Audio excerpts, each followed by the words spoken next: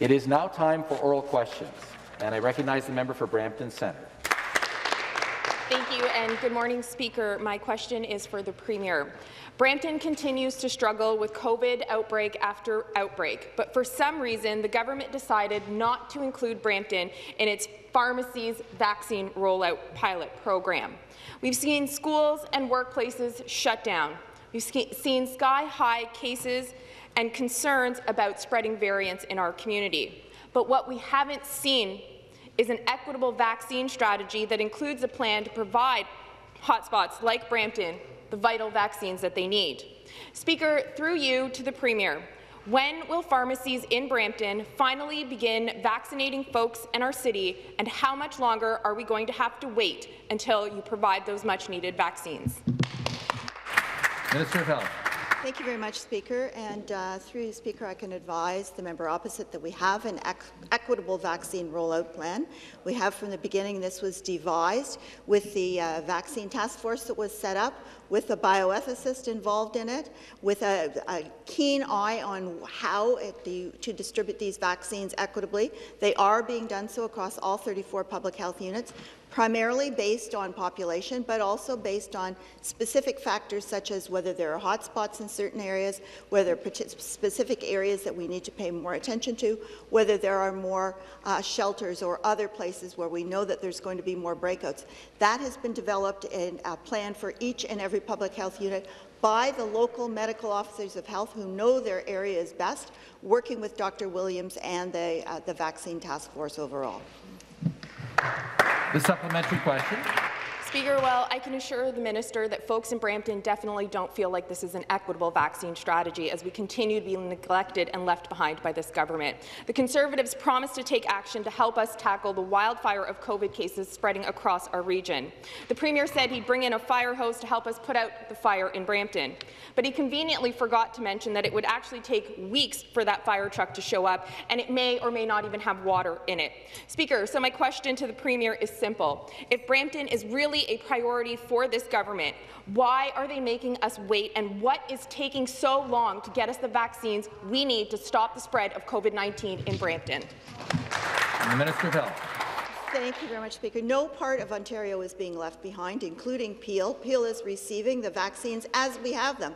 As the member will know, we had a significant reduction in supply of the Pfizer vaccine during the months of February and early March. Those supplies are starting to come in, but as they are coming in, they are being distributed equitably among all the public health unit regions.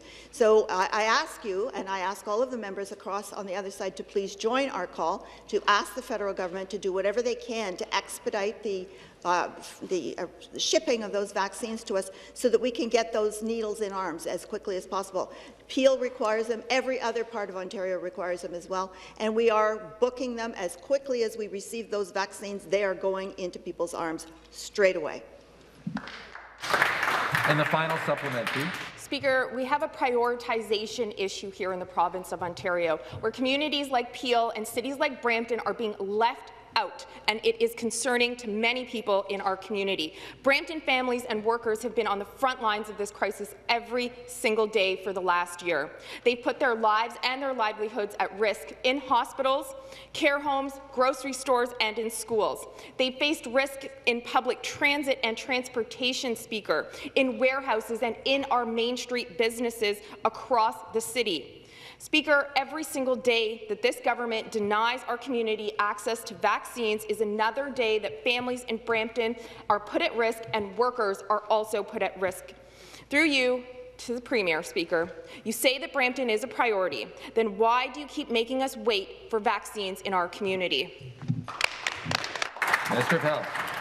The simple answer is supply. We don't have the vast quantities of vaccines yet in order to be able to provide millions of vaccines to different parts of Ontario. The member has been here, has heard from several speakers, including in her own party, that also feel that their communities aren't receiving the same level of vaccines that they should receive. We are certainly aware of the fact that we have not got those vast numbers of supplies yet, but as soon as we receive them, and we did receive a large supply from Pfizer several days ago, 400,000 166,000 and change. We are getting those shipped out to communities as quickly as we can, to the people of Brampton, to the people of Peel, and to the rest of the people of Ontario. This is something that is an absolute priority for us to protect and care for the safety and well-being of all Ontarians, including all of the constituents in your riding. Thank you. The next question, the member for Timiskaming Cochrane. Thank you, Speaker. My question is also to the Premier. It's not just Brampton that can't get the help it needs from the government, it's communities across Ontario. Yesterday, I asked the Premier why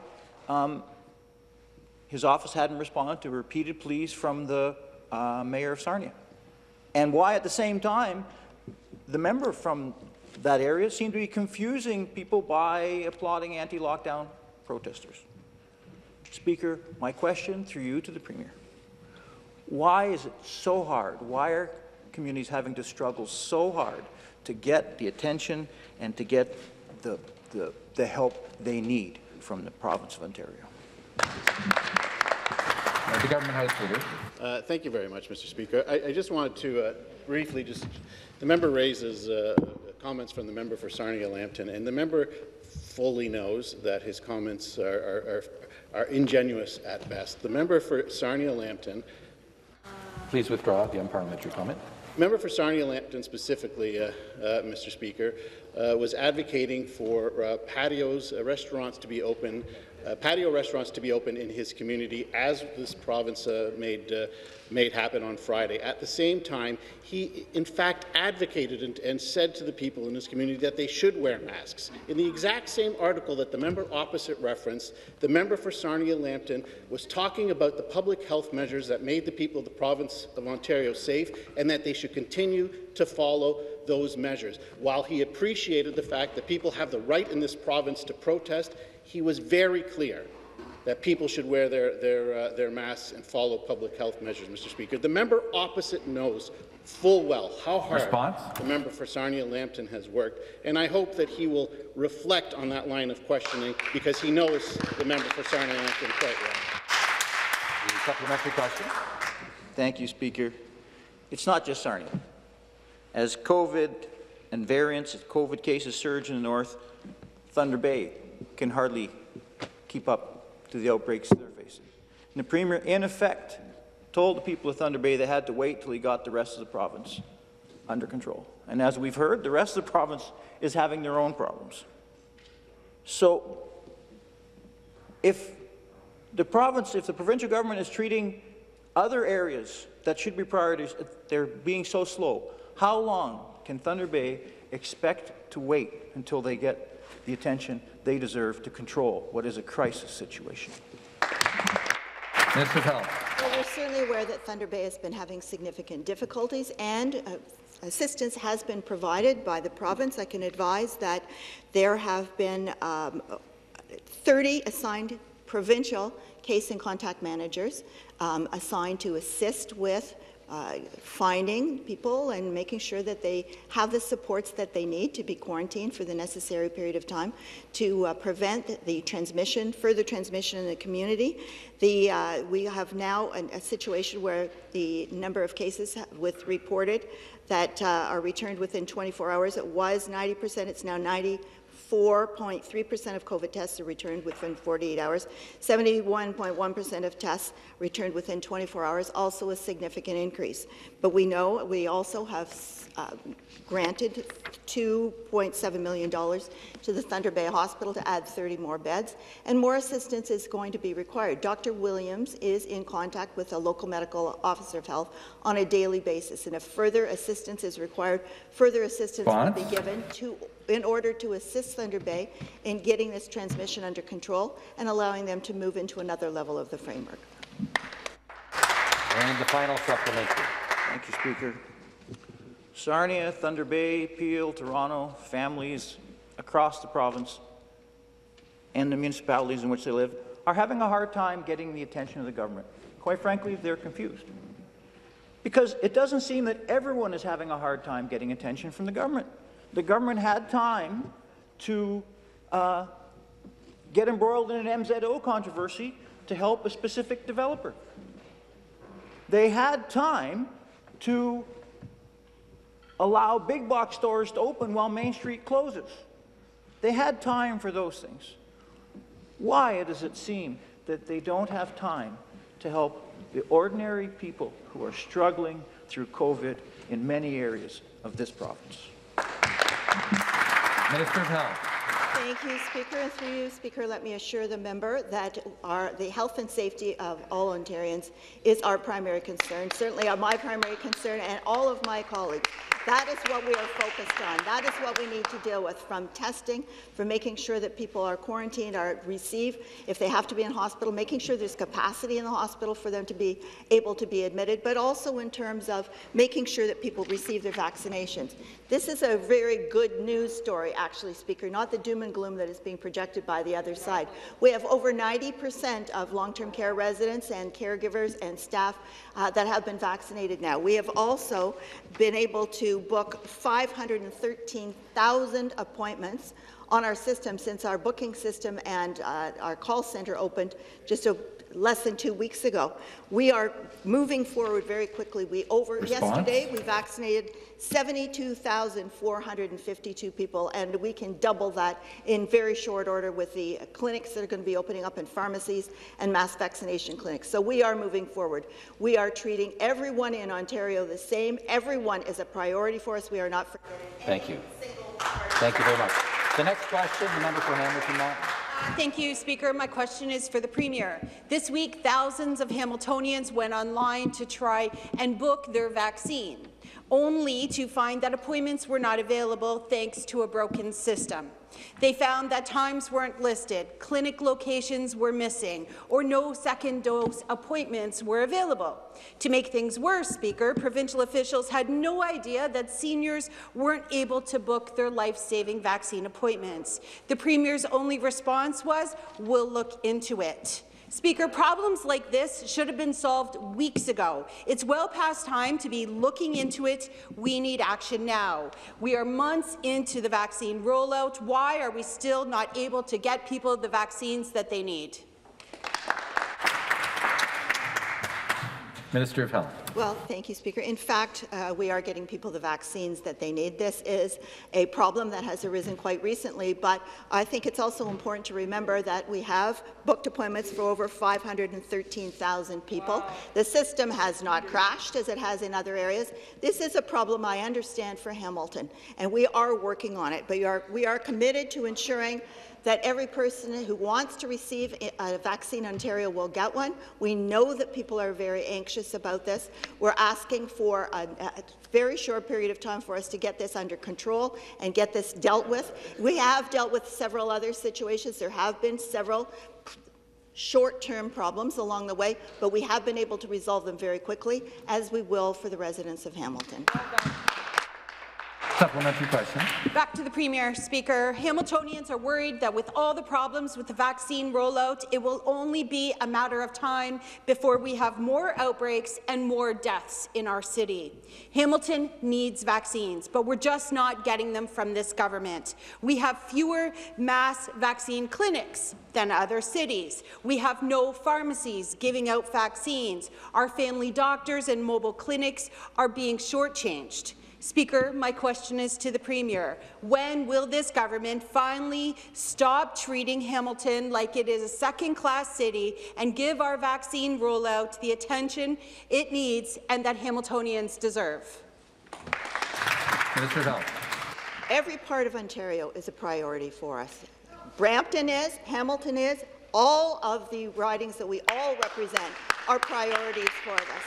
What we're talking about in Hamilton right now is a short-term, temporary problem that is going to be resolved very soon, that people will be able to make their appointments. We have made over 513,000 appointments since we started up just 2 weeks ago with our booking system. So the system clearly is working. Will there be a few problems along the way? Yes, there will, but we have a team that's working on that to get it resolved as quickly as possible.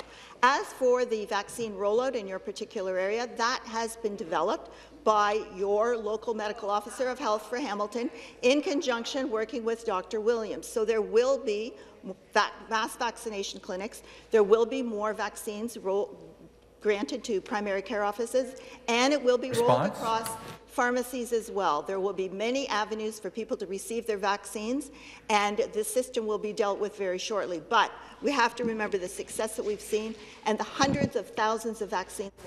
Thank you very much. I remind members to make their comments through the chair. The next question, the member for Etobicoke Lakeshore. Thank you, Mr. Speaker. My question is for the Minister of Long-Term Care, and first of all, I want to thank the Minister for her announcement last week of 256 long-term care beds for my riding to be built in Etobicoke Lakeshore. Speaker, it is clear that the neglect of Ontario's long-term care sector left the most vulnerable Ontarians at risk into this pandemic. Homes with wardrooms, some of them built to design standards from the 1970s, saw the virus spread because residents could not be cohorted. Even before the pandemic, long-term care homes had long wait lists because of previous governments did not keep up with the growing senior population. Between 2011 and 2018, the Liberals only increased Ontario's long-term care spaces by 0.8%, while the population over 75 grew by over 20%. That capacity gap and those outdated homes have caused serious problems during this pandemic, and the need for long-term care is growing. Can the minister tell us what she is doing to fix these problems? Minister of Long-Term Care. Thank you, Speaker, and thank you to the member from Etobicoke Lakeshore for the question and for her excellent work on behalf of her constituents. The member is right when she identifies the neglect of building new capacity and upgrading older spaces to modern design standards as a major problem we face.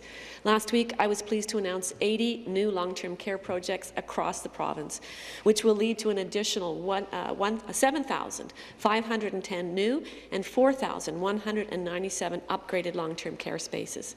Our government is investing $933 million in these projects on top of the $1.75 billion already dedicated to the delivery of 30,000 new spaces over 10 years. Combined with previous allocations, this brings us up to 20,161 new and 15,918 upgraded spaces in progress. This is monumental. Thank you. Supplementary question. Thank you, Mr. Speaker, and thank you, Minister. This is amazing news for all our seniors across our province. More than 40,000 people across this province were on the wait list for long-term care as of December 2020, and the GTA experiences some of the longest wait lists in the province. With the Modernizing Funding model announced last year, our government broke down historic barriers to development, tailoring funding to the type of municipalities, for example, large urban centres like Toronto. I know our government has been making progress towards our aggressive modernization agenda as we address long-standing issues with staffing, capacity and crowding, and with the wait list. Can the minister tell the House what is the progress, what has that done for the constituents in my riding of Etobicoke Lakeshore? Minister of Long-Term Care. Thank you, Speaker, and again, thank you to the member from Etobicoke Lakeshore for the question. In Etobicoke Lakeshore, the Chartwell White Eagle home is being allocated 200 new spaces and 56 upgraded spaces. This project will build a 256-bed home with a new building in Etobicoke. Across the City of Toronto, these projects announced last week will lead to 1,233 new and 971 upgraded long-term care spaces. In this tranche of allocations alone, our government will create more long-term care spaces than the previous government did in 7 years. After decades of neglect, it's a Conservative government that will repair and rebuild long-term care. Our government is addressing staffing. Our government is addressing older spaces to modern standards, and our government is building new spaces that have been needed for many, many years. Next, we have the member for Sudbury. Thank you, Speaker. My question is for the Premier. Premier, Sudbury is getting hit hard in the third wave of COVID-19, and as you can imagine, when the Premier announced last Friday that Ontario was lowering the age threshold for COVID-19 vaccines to 75 and that Ontario was expanding the pharmacy rollout, a lot of people in my city became very hopeful. People like Michelle. When Michelle Frost heard the Premier's announcement, she got really excited and tried booking an appointment for her mom and dad. Instead of an appointment, Michelle learned there are no announced pharmacy vaccine locations anywhere in Northern Ontario. And instead of 75-year-olds getting vaccines, there are still 90-year-olds waiting for the vaccine. Speaker, on March 19th, the Premier promised vaccines and he didn't deliver. My question, Speaker, through you to the Premier, is the same question that Michelle and hundreds of people are calling my office to ask every single day. Where are the vaccines that the Premier promised? To respond, the Minister of Health. And thank you to the member for the question. Well, the vaccines are coming into us through the federal government, as the member will know. We had a reduction in the number of Pfizer vaccines that we were going to be receiving in the month of February. We have received some AstraZeneca, but we don't know when the next shipment is going to be coming in. It is all dependent on what we receive through the federal government. So we are working with the supplies that we have. But I think it's also important to note that we have one vaccine rollout plan for the entire province, but that is being rolled out by each of the 34 public health units that are involved. Some of those units have been able to move quickly through the over 90-year-olds and are now able to work on the 75-year-olds, over 80-year-olds, and now are able to work on over 75-year-olds. But that is really dependent on the supplies we receive and the pace at which they're ready to move forward. So some of the smaller units are now able to work with younger age groups. Others are still dealing with the over 80-year-olds. But that's something that people will be advised by the local public health unit about when their turn is coming, based on supply and based on where they are in the final rollout of Phase 1. Thank you. The supplementary question, the member for Nickel Belt. Thank you. Also to the Premier. Monique Weaver is 60 years old. She just got diagnosed with lung cancer. Her surgeon told her she should get vaccinated before her surgery, but contrary to the Premier's statement, there is no one vaccinating 60-year-old people in Northern Ontario. The Premier has had many opportunities to clarify his statement, but he chose not to. His action caused extreme confusion, stress, anxiety, and anger to the people of my riding in Sudbury. The multiple challenges to everybody working so hard on the front line to make this work. Let me be clear, Sudbury and District, we've been in a gray zone since March 12. We have outbreaks in our hospital, our homeless shelter, our long-term care homes, our mines, our schools, our apartment building. It is everywhere, and 48% of this is the variant of concern. Will the Premier today declare Sudbury and District Public Health Area a hotspot so that we can get the resources we need to make it through this pandemic? Mr. Health. Thank you.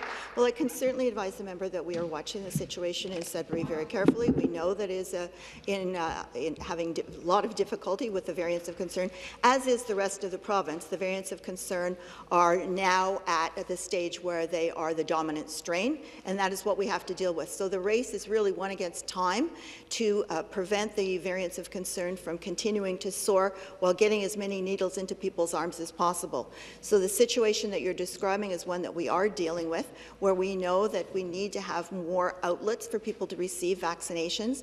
We have pharmacies distributing vaccines right now, AstraZeneca, to people 60 and older because of the changes that they've made. And we recognize there are many areas that don't have pharmacies yet that are distributing those vaccines. We are expecting to double the number of pharmacies across the entire province within the next few weeks, and then doubling that again within the next month, so that people across Ontario in all parts of the province will be able to receive the vaccines either through pharmacies, mass vaccination clinics, primary care offices, specialty clinics, and mobile clinics. We know that we need to continue to advance that, and as soon as we receive the supplies, we will be advancing them in quantities across the province. Very much. The next question, the member for Orléans. Thank you, Mr. Speaker. My question is for the Premier. Mr. Speaker, this week, over 3,000 seniors in Ottawa had their vaccination appointments fouled up because of an error in the provincial booking system. I'd like to share Carol's experience. Carol booked an appointment for her 82-year-old husband who suffers from congestive heart failure. She had heard that the province had triple-booked appointments this week, but she had not herself received any correspondence or request to rebook. When she and her husband arrived at the YMCA, the lineup was around the building. After waiting a very long time, they finally got to the front and were told they couldn't be helped unless they wanted to wait even longer, up to an hour. She and her husband were offered the opportunity to be herded onto a city bus to be transported across the city to wait even more at another location. At this point, her elderly husband didn't have the strength to continue, Mr. Speaker. We were told that Ontarians waited longer for their online booking system because the government wanted to ensure it was problem-free. It is not problem-free. Mr. Speaker, what does the Premier have to say to Carol? The Minister of Health. Speaker, I thank the member very much for the question. We are certainly very well aware of the situation that happened in Ottawa, where there were, due to a human error and inputting into the system, there were a number of people who were double booked.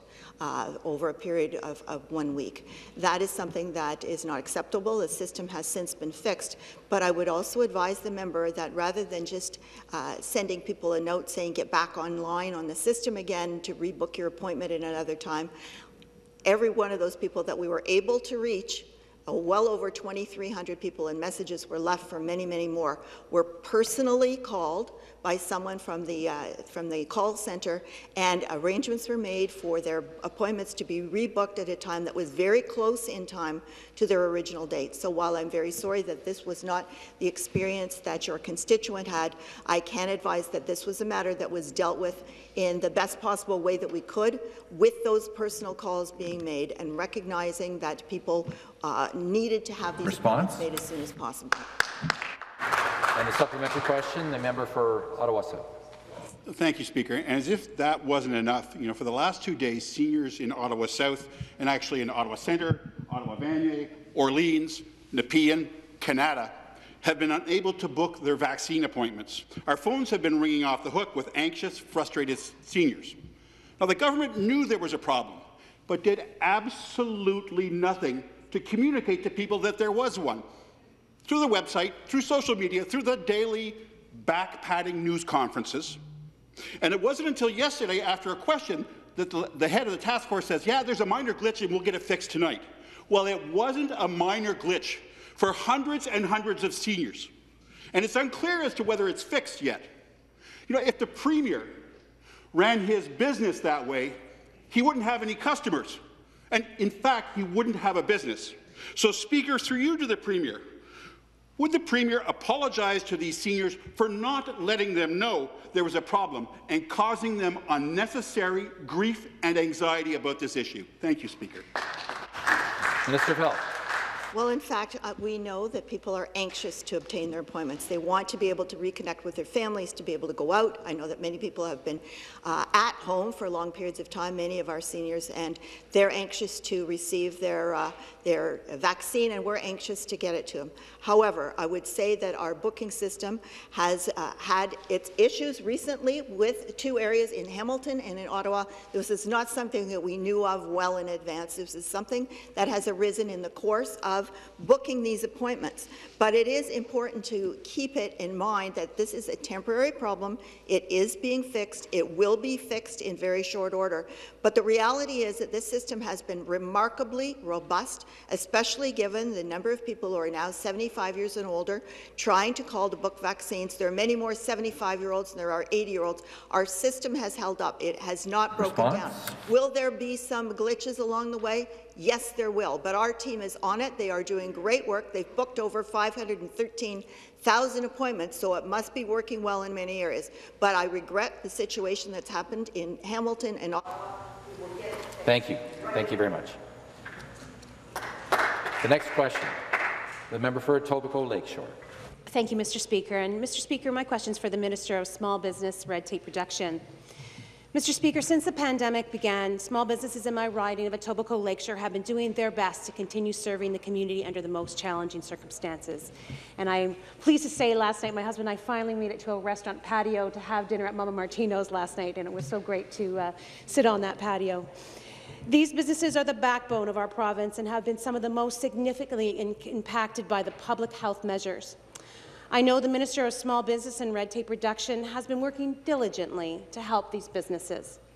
Can the Minister please tell this House what the government has been doing to support small businesses across Ontario and what they are those businesses who have been required to temporarily close or restrict their services based on the advice of medical advisors? Can you share what we've been doing?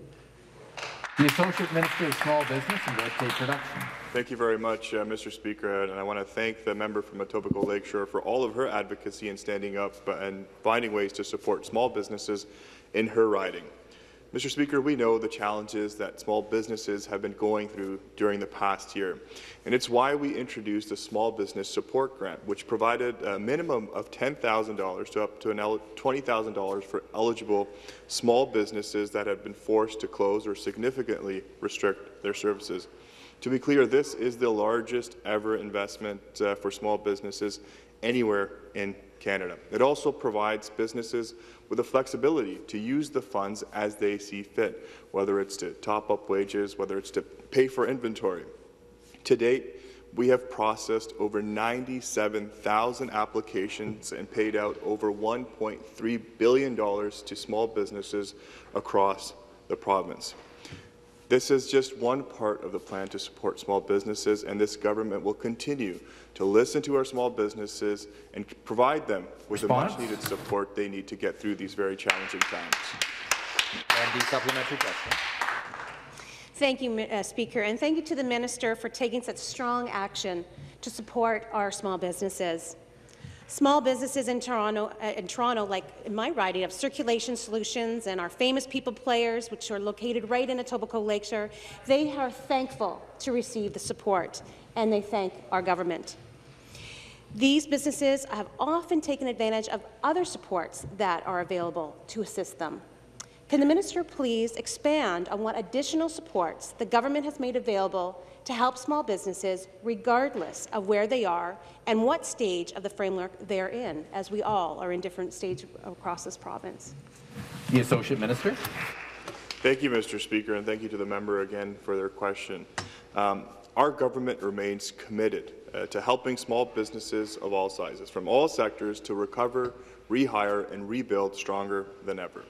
We introduced the largest investment to help businesses go digital, $57 million. This was going to help them create an online presence and help them utilize digital marketing tools.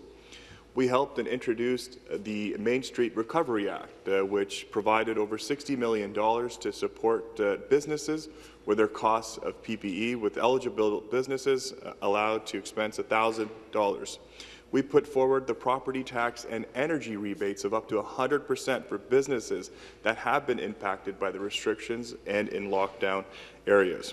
Mr. Speaker, we understand that there is significant supports that still need to come to help these businesses, and we are committed to working with our businesses across the province to ensure that they can rebuild, rehire, and emerge stronger than ever before. Thank you. The next question, the member for Kiiwetinoong. Good morning, Minister. My question is to the Premier. Earlier this month, your government announced the abrupt closure of 26 youth justice centres. 10 of these were in Northern Ontario, mostly with First Nation clients. Children were torn from their sense of security and culturally appropriate services which were working. Now children are being taken even farther from their homes, from their families and support workers. Fiscal responsibility is important, but what this decision has done is put a price tag on health and the well-being of children. How are you going to right this wrong and reinstate these youth services? The Government House Leader. Thank you very much, Mr. Speaker, and I appreciate the question from the honourable member. As he knows, and as he's rightly pointed out on a number of occasions, Indigenous youth are overrepresented in Ontario's youth justice system, and that's why we are continuing to work directly with Indigenous communities and other partners to address this issue. We currently fund a range of culturally responsive programs, including prevention and 45 community-based programs for Indigenous youth in or at risk of conflict with the law. We have also dedicated annualized funding for Indigenous organizations to deliver mental health and wellness services to justice-involved Indigenous youth services. That will begin later this year. And we will continue to engage with our Indigenous partners to find best practice and culturally appropriate programming. Mr. Speaker, thank you. The supplementary question. Speaker, as you know, Northern Ontario is a very large geographic area. We need appropriate and equal access to services, especially for our children. Children need services closer to home. It is unacceptable that Indigenous girls are now being sent to youth justice centers in cities known for human trafficking, far from family and social supports. This leaves these young Indigenous girls more alone and vulnerable to the human trafficking in these urban centers. This is fate none of us should be comfortable accepting. How is Ontario going to resolve this and stop failing young people? Government House Leader. Thank you very much, Mr. Speaker.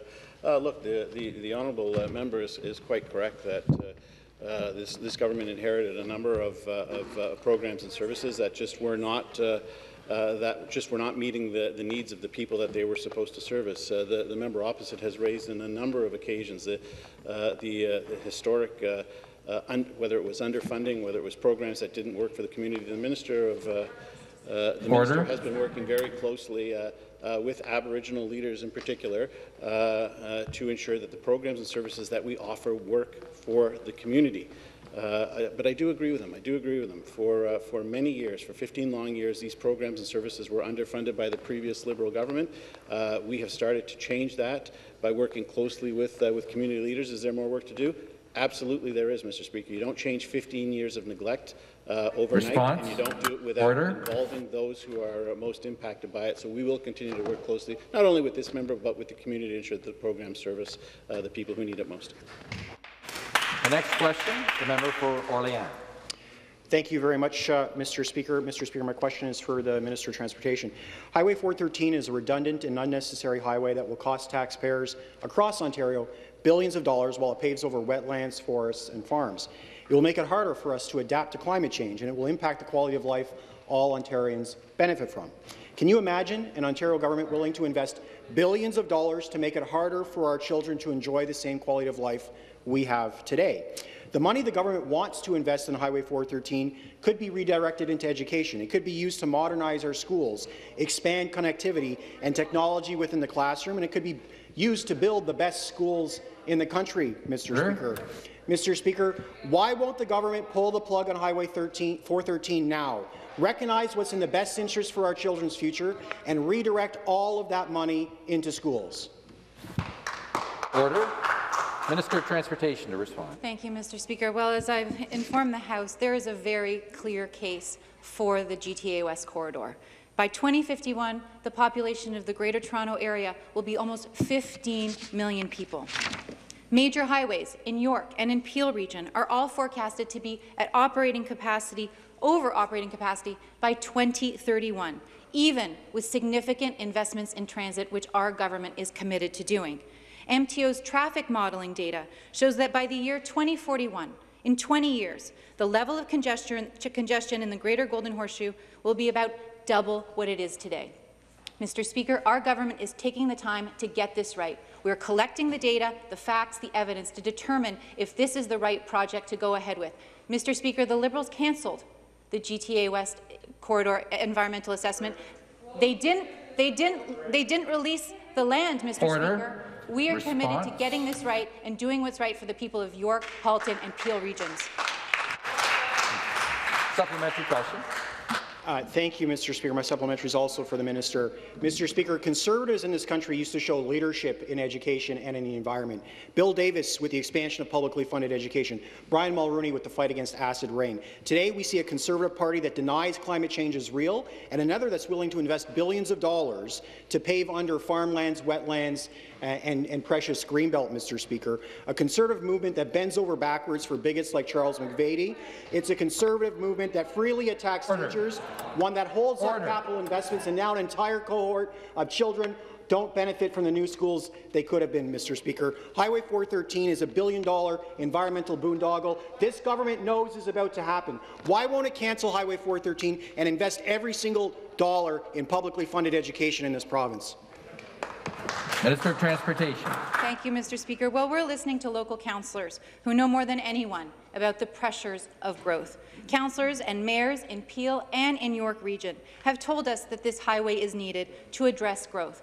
But they're not the only councillors who've talked, Mr. Speaker, about the importance of new infrastructure to address congestion. The member for Orleans only a few years ago told the CBC that without an expansion of Brian Coburg Boulevard, East End gridlock in the Ottawa area would stymie growth. The member for Orleans said that without this expansion, the people of Orleans are, and I will quote, going to be stuck with the congestion that they've got, Mr. Speaker. Why won't he show the same consideration to the people living in the GTA that he does for those living in his riding? Mr. Speaker, the member opposite was so eager to address this growth, so much so that he wanted to strong-arm the National Capital Commission to pave over ecologically sensitive lands around the Ottawa Greenbelt. Mr. Speaker, I won't take any lessons from the Liberals on highway construction and the environment, and nor should anyone else. Thank you. The next question. Order. The next question. The member for Etobicoke Lakeshore. Thank you, Mr. Speaker. And my question is for the Minister of Environment, Conservation and Parks. Mr. Speaker, this pandemic has taught us the importance of being able to quickly innovate and adapt to challenging circumstances across our communities, business sectors and government. Recently, we've seen how municipalities and academic institutions have been able to embrace innovation using wastewater surveillance to help identify and stop the spread of COVID-19 in our communities. Scientists are finding that early detection of the virus in wastewater may prove public health authorities the ability to access trends and identify asymptomatic cases typically not caught in clinical testing. Mr. Speaker, as communities and businesses continue to deal with the wide-ranging impacts of COVID-19, they need to know that their government is prepared to respond to these new conditions and challenges as they arrive. Can the Minister of Environment, Conservation and Parks assure me and ensure that this government is exploring innovative ways to help respond to COVID-19 in Ontario communities? Parliamentary Assistant, member for Barrie Innisfil. Thank you, Speaker. And you know, it's all hands on deck on this government. We are acting on behalf of the people who elected us to really combat COVID-19. Whether it's the Solicitor General, whether it's the Minister of Health, we are all acting together as a team, and the Ministry of Environment, Conservation and Parks is doing its part as well. We've invested $12 million to support water surveillance initiatives across our communities. This will actually help us detect COVID-19 proteins within the wastewater. It's us embracing more science in order to help many communities stop the outbreak well ahead of time in communities. And we've seen how this has been possible. Science that we've relied on, for example, public health units like Ottawa have also looked at wastewater surveillance to help them combat the COVID-19 virus in their communities. And Speaker, we're doing so much more, and I'll have more to say in my supplemental. Supplementary question. And thank you to the Parliamentary Assistant for that answer. Mr. Speaker, historical applications of wastewater-based epidemiology, also known as WBE, have been wide-ranging across the globe. In Sweden, in 2014, WBE showed peak norovirus levels detected 2 to 3 weeks before most patients were diagnosed with infection of outbreaks in Gothenburg, Sweden. This is proof that the method may be a tool to detect incipient outbreaks of viruses and provide early warnings before the causaceous pathogens have been recognized in healthcare. Mr. Speaker, we can continue to battle against this unprecedented COVID-19 pandemic, but this is great news for the constituents all across Ontario and across the province who are eager to see that light at the end of the tunnel. So can the Parliamentary Assistant please share with the House what are further benefits of using wastewater-based epidemiology in this province? Member for Barrie Innisfil. Thank you, Speaker. Well, the member clearly recognizes that wastewater surveillance is sort of like a smoke detector in your home. It's an early detector for us to help combat this virus across our communities. And of course, it has so much more potential, Speaker. This infrastructure that we're embracing across our communities is monitoring that we can use not just for COVID-19, but as we deploy more of this infrastructure and wastewater monitoring techniques, we are now able to also use it for future ways to make sure that our communities stay vibrant and are resilient and are healthy.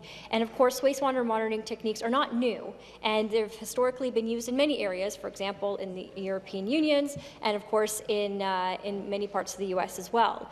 And Speaker, I know we are very confident, our side of the House, that we're going to be working with scientists on this untapped resource to give it its full potential so that we can continue to keep our communities healthy and vibrant, not just now, but in future years. Thank you.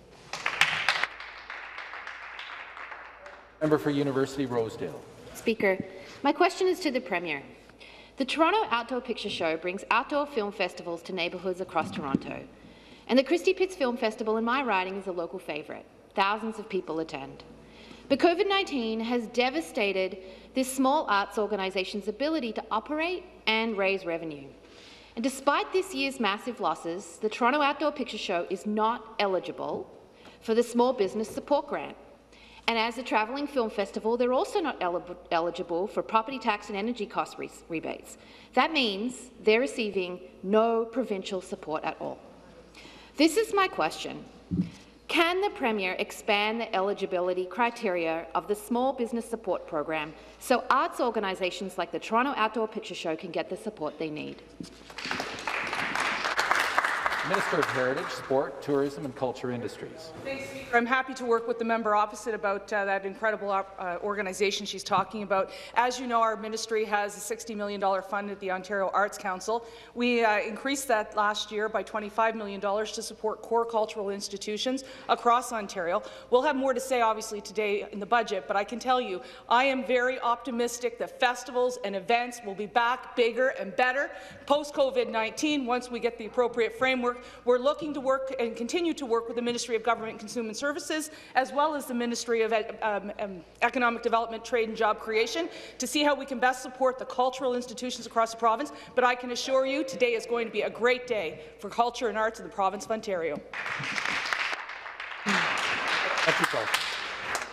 Thank you. So back to the Premier. That is true. Recently, the Cultural Heritage Minister said that she was committed to ensuring Ontario's arts sector gets more financial help. But as a small arts organisation with annual revenue under $1 million, the Toronto Outdoor Picture Show is not eligible for the one-time Arts Recovery Fund. I agree with the minister. Arts organisations need help to survive this pandemic. They create jobs, they entertain us, they tell our stories, and they play a vital role in the well-being of Ontarians, which is exactly why I'm alarmed that arts organisations, small ones, are not getting the support they need from this government. Premier, the staff at Toronto's Outdoor Picture Show want to know, can this government increase support to smaller arts organisations so that they can survive this pandemic? Minister.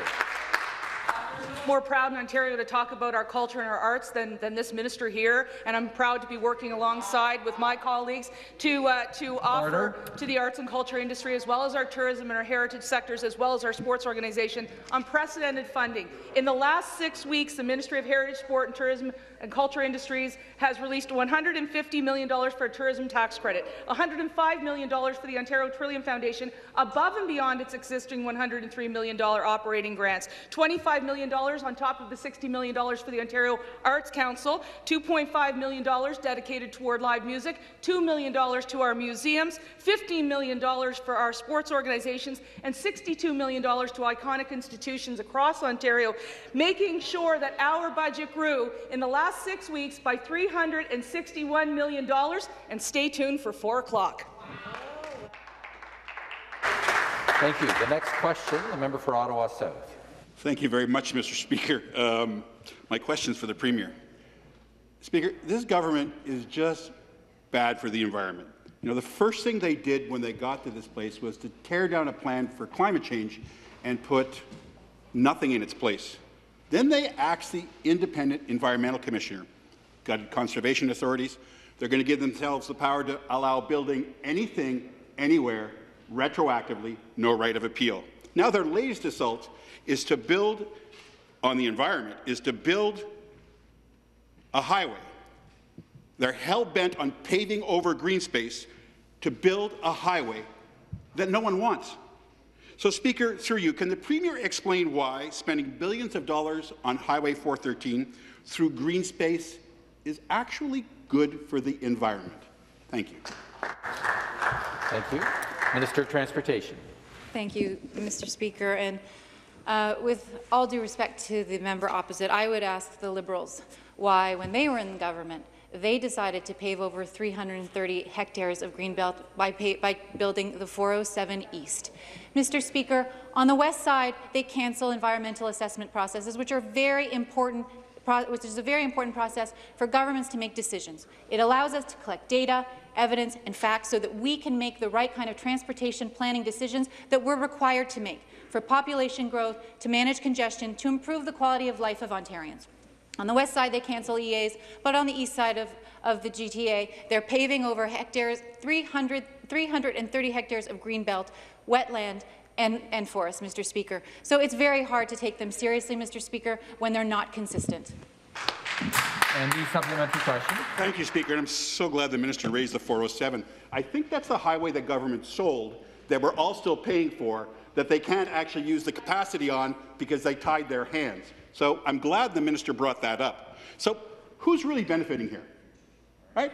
It's the people who own the land. And who are they? Well, they're the government's friends. That's a problem. So, Speaker, impacted municipalities don't want it. Member to withdraw. Believe the imputed motive. Affected municipalities don't want it. So why is the government so hell-bent on building it? There are better ways to be spending $8 billion, like on building schools, like on repairing schools, like building spaces for our children that are great places to learn. So, Speaker, it would create thousands of jobs in the skilled trades. It would ensure our children got the best education system in the world. So, Speaker, through you, can the minister explain why he and his government think that spending $8 billion on a highway that nobody wants is a good thing? Again, the Minister of Transportation. Thank you, Mr. Speaker. Well, I'm referring to 407 East through Durham, Mr. Speaker, that the Liberals built. Mr. Speaker, there are a number of stakeholders who are calling on us to study the impact of the 407 of the 413 and whether it is the right project for Peel, Halton and York Region, and that is exactly what we're doing. We are doing the work that is necessary so that we can conduct the proper transportation planning process that Ontarians expect us to do. The member opposite talks about jobs. Building the 413 will create $350 million in impact to the GDP of this province. Mr. Speaker, it will create 4,300 jobs each year during construction of the project. And there are numerous stakeholders, including local councillors and mayors, who are asking us to do this work. And in addition to the Ontario Livestock Transporters Alliance, the Peel Federation of Agriculture, the Ontario Home Builders Association, LiUNA, the Brampton Board of Trade, the Toronto Board of Trade, and the Mississauga Board of Trade. So, Mr. Speaker, we are doing the work that we're being asked to do, which is study the merits of the highway, and that will determine whether we proceed with it or not. Thank you. The next question, the member from Mushkegowuk-Green Bay. Bonjour, merci, Monsieur le Président. Question is the Premier. Speaker, Ms. Mariette Larrabee is a lovely 72-year-old resident of Kapuskasing, where she lives with her husband, Luc Larrabee. Mr. and Mrs. Larrabee are both coping with important health conditions. Mr. Larrabee has heart conditions, while Ms. Larrabee is fighting cancer, has only one functioning lung, and also has heart condition. Still, Ms. Larrabee will have to wait until April to receive her first dose of COVID-19 vaccine. Does the Premier think senior residents of Mushkegowuk-James Bay, like Ms. Larrabee, need to wait even more, despite the fact she's certainly at risk? Minister of Health. Thank you. Well, I thank the member very much for the question, and we know that people across the entire province are waiting to receive their vaccines. We are waiting for the AstraZeneca's vaccines to come in to be able to put them into pharmacies, but there are mass vaccination clinics or other ways that people can receive the vaccines, but it is really all dependent upon supply. We would like to be able to give everyone in Ontario a shot tomorrow, but the reality is we don't have the supply of vaccines. As soon as we get them, we ship them out. But each public health medical director is making plans for the vaccination of all the residents within their geographic area, and they have developed a plan that's relevant to your area as the others have for their areas to make sure that we can get the vaccines to people as quickly as possible. Once we get them, it takes no time at all to get them into people's arms, but we have to receive them through the federal government first. The supplementary question. Again to the Premier. Speaker, Madame Larrabee can't wait another month.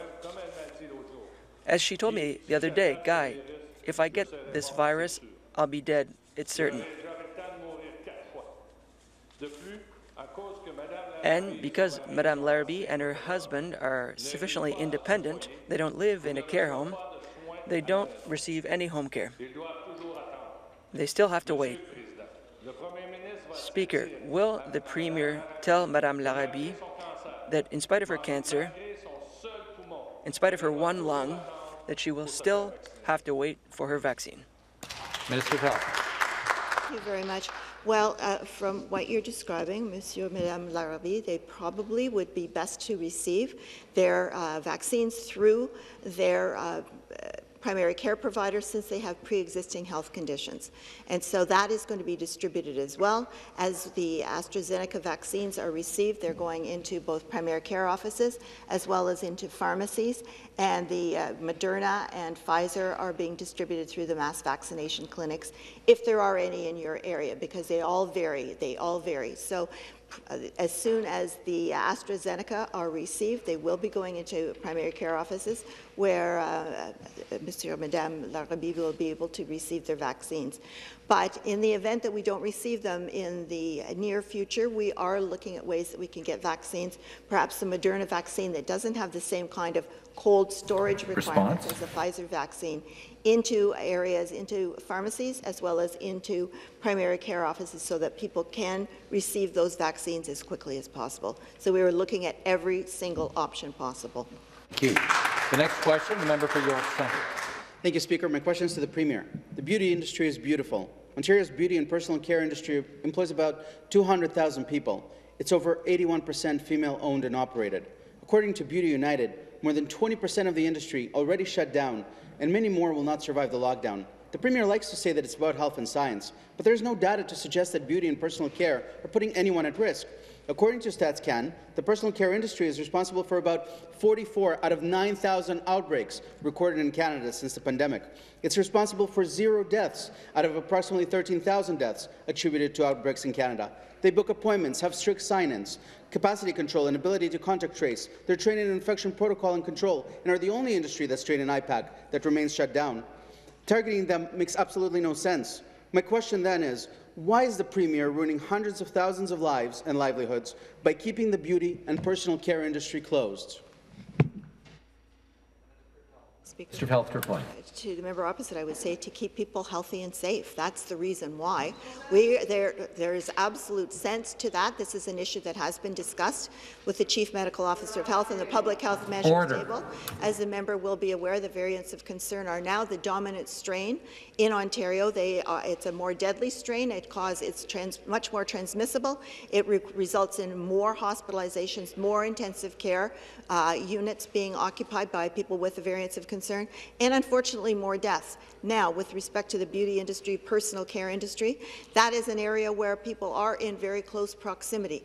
Because of these variants of concern that are so transmissible, it's really important at this stage, as we are trying to get vaccines into people's arms and keep the transmission of those variants of concern low, that we have to move very carefully and very cautiously.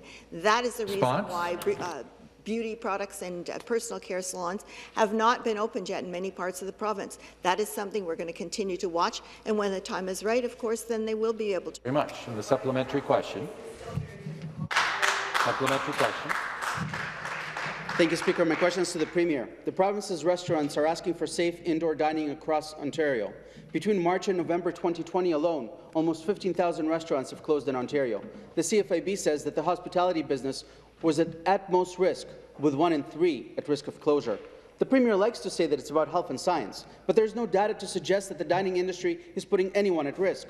According to StatsCan, food and drink industry is responsible for just about 2,000 cases out of 125,000 cases traced back to outbreaks. It's responsible for 3 deaths out of approximately 13,000 deaths attributed to outbreaks in Canada. They have sign-ins, capacity control, and ability to contact trace. They're trained in cleaning protocol. Hundreds of thousands of employees, suppliers, and families are destitute.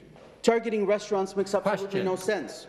My question then is, why is the Premier ruining hundreds of thousands of lives and livelihoods by preventing Ontario's restaurants from safely reopening indoor dining? Minister of Health. The answer is to save lives. That's the reason why. That is why this needs to be done in order to make sure that people are going to be safe. The indoor dining rules have been brought forward in some parts of the province, but not in other parts. But even in the grey lockdown area, the rules have been changed to allow for outdoor dining.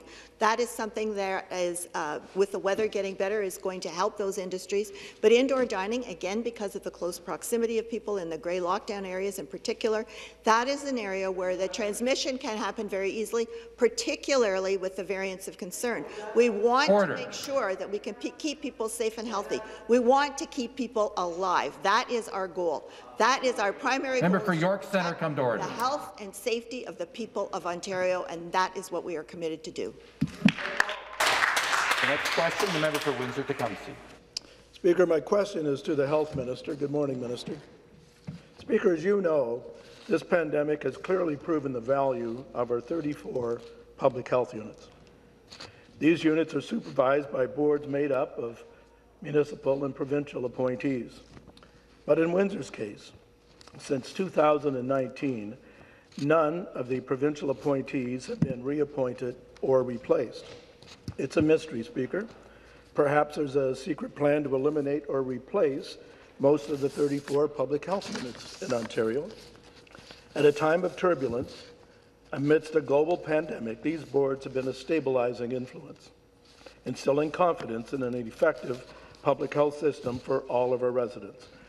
Why, Speaker? What's the secret plan? What's the mystery? Why is this government not replacing its provincial appointees to the boards of directors of Ontario's public health units? And the Minister of Health. Speaker, and thank you to the member for the question. I certainly would agree with you that our 34 public health units have done an enormous service to the people of Ontario since day one of this pandemic for increasing their testing capacity, making sure they have case and contact tracers in order to follow up on cases. However, I would advise that we have been replacing the members of the boards for the public health units. I do not understand why that has not happened in Windsor. I will certainly look into that, but I can certainly advise you and the members of this House, Speaker, that I have signed many applications to become members of the public health boards. That has been happening on a continuous basis since the pandemic began. What's happening in Windsor is something that I will look into, and I will advise you accordingly of what I've been able to find out. Thank you. Thank you very much. That concludes our question period for this morning. There being no further business this morning, this House stands in recess until 1 p.m. I'll remind members, 1 p.m.